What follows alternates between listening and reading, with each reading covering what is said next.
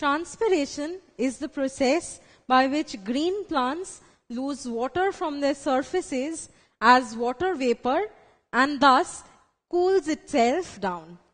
Now, tell me something. Is transpiration occurring at a constant rate at all the places throughout the year? Well, no.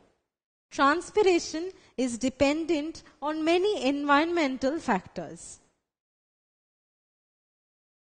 80 to 90% of transpiration happens through the stomata. Now, see, just like school gets open during the morning time and closes during the evening, stomata opens during the morning time and closes as the evening approaches. So the rate of transpiration is much more during the mornings and maximum at the afternoon than in the evenings. Sunlight regulates the opening and closing of stomata, and thus the rate of transpiration also varies.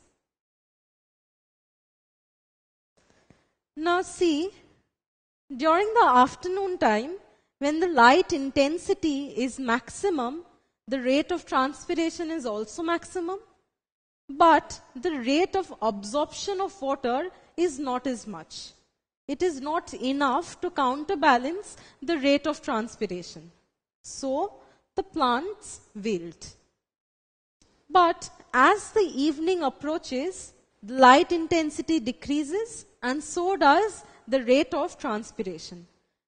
Hence, the rate of transpiration is less than the rate of absorption and the leaves become erect once again. Now, during the summers, wet clothes dry very quickly. We all know that. Why does it happen? This is because of the greater evaporation that takes place in high temperature. Since transpiration is also a form of evaporation, the rate of transpiration increases during summer. So rate of transpiration is directly proportional to the temperature. Greater the temperature, more will be the rate of transpiration. Now, let us perform an experiment to find out the rate of transpiration. For that, take a potted plant, water it, and wrap the soil surface to prevent evaporation from the soil surface. And put this arrangement on a weighing machine and monitor the weight for 3 hours. See, there is gradual decrease in the weight. Let's recapitulate this experiment once again. First, we poured water on a potted green plant. After that, we covered the soil surface to prevent evaporation from taking place. And then we had put this arrangement on a weighing scale. With time, over 3 hours, we saw that there was gradual decrease in the weight. So from here, we can find out the rate of transpiration. Because the decrease in the weight was the amount of water lost from the leaves and the plant. So the amount of water that is lost during transpiration per hour can be measured through this experiment. That is the rate of transpiration. We can also measure the rate of transpiration through Ganons Photometer. This instrument that you see underwater is the Ganons Photometer. First cut a rooted plant under the water and fit it in the sealed mouth of the photometer. Adjust the screws and take the photometer out of the water, sealing the end with your finger. Now release some water to introduce an air bubble and put the end of the tube in a beaker full of water. Now with time, the bubble moves through the capillary. Now notice the readings on the capillary. So this experiment we performed to find out the rate of transpiration using the Ganons Photometer. Now for that, we cut a rooted plant under water. Now we have to cut this rooted plant slantly so as to increase the surface area for absorption of water. Next, we fit this twig on the sealed end of the Ganons Photometer. After that, we had taken up the Ganons Photometer and introduced an air bubble into it, and then kept the end of the Ganons Photometer in a beaker full of water. Now the green plant will transpire. So with transpiration, a water suction force is created that pulls the water from the beaker and the bubble along the water capillary. Now the reading of this capillary will give you the amount of water lost during transpiration. So from here, we can calculate the rate of transpiration. Now, this process has a few limitations. What are they? First of all, the introduction of the air bubble is not very easy. A lot of care has to be taken to see that the air bubble is inserted into the water capillary. Second, the twig may not be fully alive for that long because we were measuring the rate of transpiration for quite some time. Now, the twig can die within this time.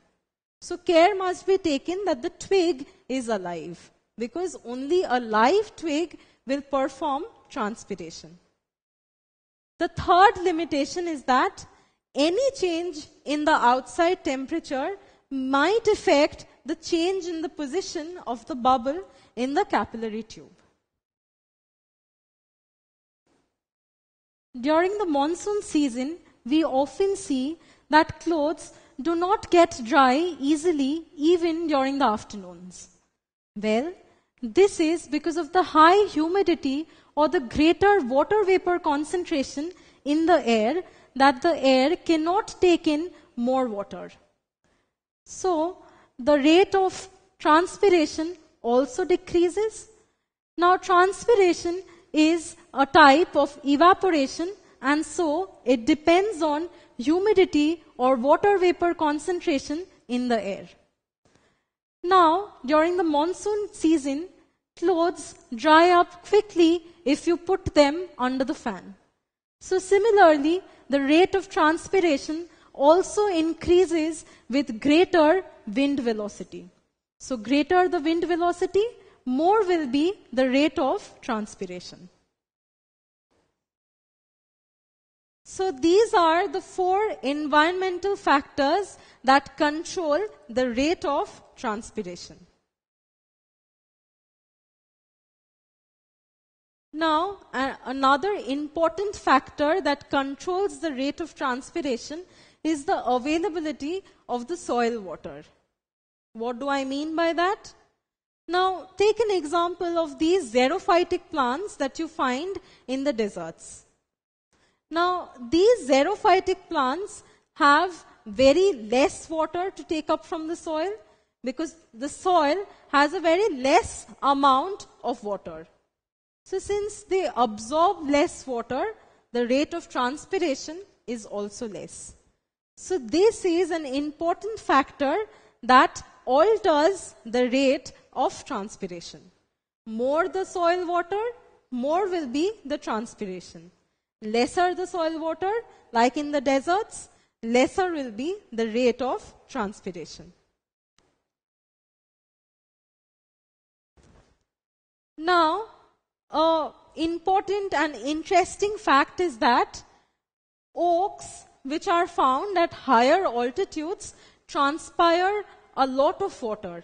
They transpire about 40,000 gallons per year. Well, what is the special reason behind this? Well, it is seen that in higher altitudes, the atmospheric pressure decreases. Now, as we know, transpiration is a type of evaporation.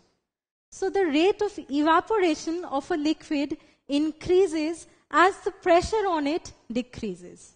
So, similarly, mountainous plants like oaks transpire greater as the atmospheric pressure is lesser. So these are all the controlling factors that controls and alters the rate of transpiration. Light, temperature, humidity, wind, soil water, and atmospheric pressure. These are the factors that cause the change in the rate of transpiration.